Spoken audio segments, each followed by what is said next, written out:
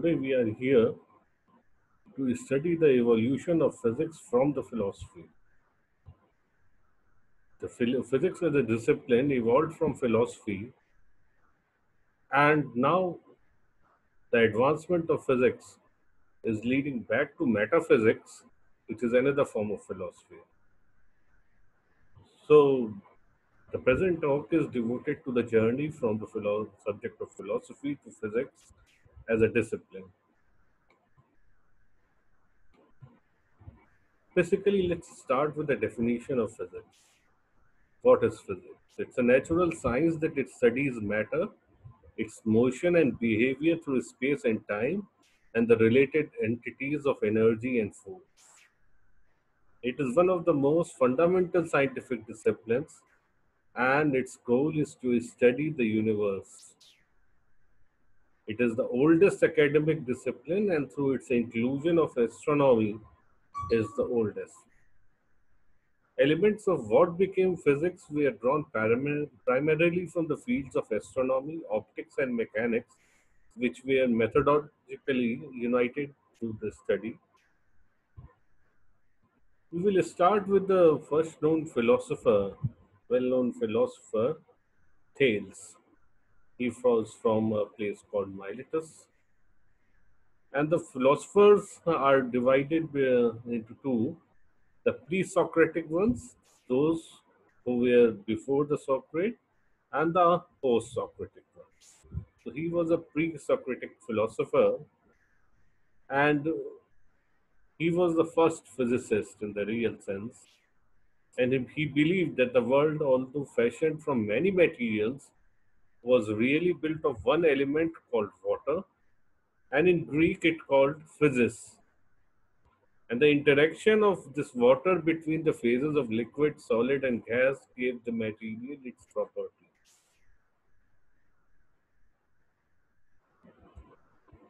Then came another philosopher, Anaximander. He was also a pre Socratic philosopher, and he was famous for his proto evolutionary theory. And he disputed the idea of Thales and proposed that rather than water, a substance called epiron was the building block of matter. And this epiron is similar to the idea that the hydrogen is the building block of all matter in the universe. There was another philosopher, Heraclitus. He was also a pre Socratic philosopher, and he proposed that the only basic law governing the universe was the principle of change, and that nothing remains in the same state indefinitely. Everything changes. Then there were two philosophers, Leucippus and Democritus. Democritus was a student of Leucippus, and they opposed the idea of direct divine intervention in the universe. Leucippus and his student developed the first atomic theory, arguing that matter could not be divided indefinitely, and one would eventually arrive at individual pieces that could not be cut into. So this we can take it as a name of atom. Atom means have been derived from the word a and tom.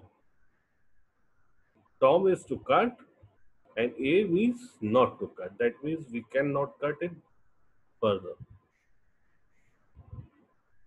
Then came the famous philosopher Aristotle. He was a student of Plato, and he promoted the concept that observation of physical phenomena could ultimately lead to the discovery of natural laws governing them. And his writing covered physics, metaphysics, poetry, theater, music, logic, linguistics, politics, government ethics, biology, and zoology. And he wrote the first book which refers to that line of study as physics in the 4th century BC. And he founded the system known as the Aristotelian physics, He attempted to explain ideas such as motion and gravity with the theory of four elements. And those four elements were earth, water, air, and fire. And he said that all the matter was made up of ether, which is a combination of these four. According to Aristotle, these four terrestrial elements are capable of intertransformation and move toward their natural place. So a stone falls downward toward the center of the cosmos, but flame rise upward toward the circumference. Water flowed downwards because the realm of water lay below the realm of earth, and it remained this the idea remained mainstream scientific paradigm in Europe until the time of Galileo and Newton. Then came many philosophers like Eratosthenes, Aristarchus, Seleucus, Plutarch, and the like in early Greece, that knowledge that the earth is spherical was common. And in around 240 BC, as a result of the seminal experiment, Eratosthenes accurately determined the circumference. In contrast to the Aristotle's geocentric views, Aristarchus presented an explicit argument for the heliocentric model of the solar system. Seleucus followed him and stated that Earth rotated around its own axis, which in turn revolved around the Sun. Then came Archimedes. Archimedes was a great mathematician, and he devised the system of the pulleys. Apart from that, the hydraulic principle, the principle of the floating bodies, the screw from which we can transfer water from lower height to a greater height.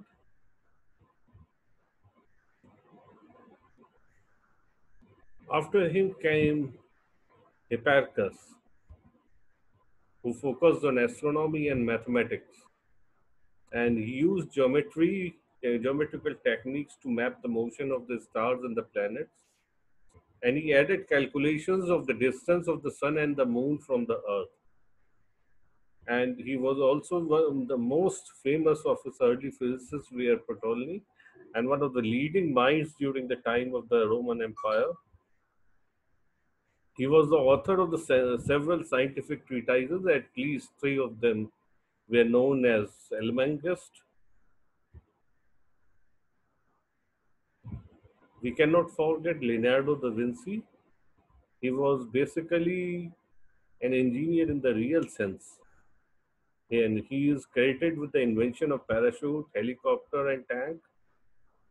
He carried out dissections and documentation of muscles, nerves, and vessels, which helped to describe the physiology and mechanics of the movement. He attempted to identify the sources of emotions and their expression. Thus, he was a real philosopher who attempted to identify the emotions. And he made the observation that humors were not located in cerebral spaces or ventricles. He documented that the humors were not contained in the heart or the liver, and it was the heart that defined the circulatory system. He was the first to define liver cirrhosis. He created models of cerebral ventricles with the use of melted wax and constructed a glass aorta to observe the circulation of blood through the aortic wall by using water and gas seed to watch flow patterns. Then came Nicholas Copernicus, and he formulated a model of the universe that placed the sun rather than the earth at the center of the universe. Then came Galileo Galilei, and he is the father of the observational astronomy, also the father of the modern physics, and the father of the scientific method. He was the first scientist to observe phenomena systematically that we do in the modern science. He carried out experiments, recorded the results, and published them. That is why he is also known as father of modern physics. and he studied the speed, velocity, inertia, and the projectile motion. He observed in his observational astronomy. He constructed his telescope and observed the three phases of Venus, the observation of the four largest satellites of Jupiter, and he observed the Saturn rings. These are the telescope he constructed, and these are placed in the University of Pisa, where he used to work.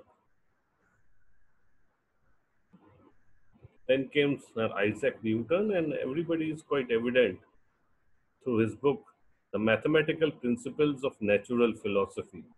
You can see that the book itself says that it is describing the mathematics of the natural philosophy, and the ideas being published are philosophical in nature. Newton also made contributions to optics, the laws of motions, the universe gravitational.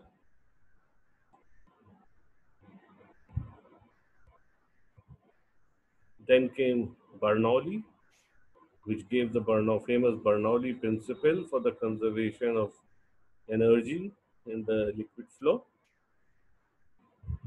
Then came Edmund Halley in recorded transit of Mercury across the Sun, and he realized the similar transit of Venus, which could be used, determines the size of the solar system. And he studied comets, and he used the laws of motion to compute the periodicity of the Halley's comet, which was later on named after him. Then came Charles Augustine, who gave many ideas on charge, the nature of charge, the concept of charge in terms of electricity and magnetism to his many works. He also gave the force acting between the two bodies. Then came Henry Cavendish, and he discovered hydrogen, which is termed as inflammable here. And apart from that, he experimented to measure the density of the Earth to the famous Cavendish experiment. He discovered that air exhaled by mammals is converted into fixed air, which is nothing but carbon dioxide and not phlogisticated air. And came Thomas Young, and Young is described as the last man who knew everything. He was a philosopher in the real sense, and the major of his contributions are in the field of optics. Then came Lord Kelvin, who devised the telegraph. He was basically an engineer, telegraph engineer, and you can see the machines which he used to play with. And he extended the Carnot-Clapeyron theory, and he worked on the thermodynamics. He devised the temperature scale and the second law of thermodynamics. He also contributed to second law of thermodynamics. Then came Clerk Maxwell. Maxwell contributed to many branches. The Maxwell's equations converting the electric and the magnetic field are really remarkable, and they revolutionized the science of electrodynamics. Then came Rontgen, who discovered X-ray, and he was the first winner of the Nobel Prize in Physics in 1901. Then came Planck, who was awarded Nobel Prize in 1918, and he is the originator of the quantum theory. Then came Albert Einstein, who contributed to photoelectric effect, Brownian motion, special relativity, and mass and energy equivalence, and he got the Nobel Prize in 1921. And his most influential work is on the philosophy of science. Then came Enrico Fermi, who is the architect of the nuclear age, and he was awarded the Nobel Prize in 1938. for his Fermi-Dirac statistics and the particles, species of particles called fermions. Then came Heisenberg, who proposed the matrix formulation of quantum mechanics, and in other words, he postulated the Heisenberg uncertainty principle, and he can be regarded as one of the major contributors to the nanotechnology. Then came Edward Teller, who is the father of the hydrogen bomb. Then, lastly, we can see a notable philosopher, Stephen Hawking, who wrote A Brief History of Time, which is a record seller till now. And we see that all the scientists that we have discussed were philosophers. Whatever they contributed was through their philosophical ideas, through their thinking. The role of experiments was there, but the experiments were limited to just justify or to verify the philosophical ideas. So physics basically evolved from philosophy. Like if I say that Newton gave the concept of gravity, he noticed that the apple falls due to gravity. Apple was falling before Newton noticed, but Newton gave the concept. He applied his mind, he applied his thinking to the falling of the apple, and then he gave the postulate of that. So, the purpose of this talk was to understand that the science of physics has evolved from philosophy, and physics has two branches of study: theoretical and experimental. So, theoretical has much to do with philosophy. Without thinking, you will not get new ideas in physics. It's the thinking, it's the process that gives you new ideas that you can apply and verify them experimentally.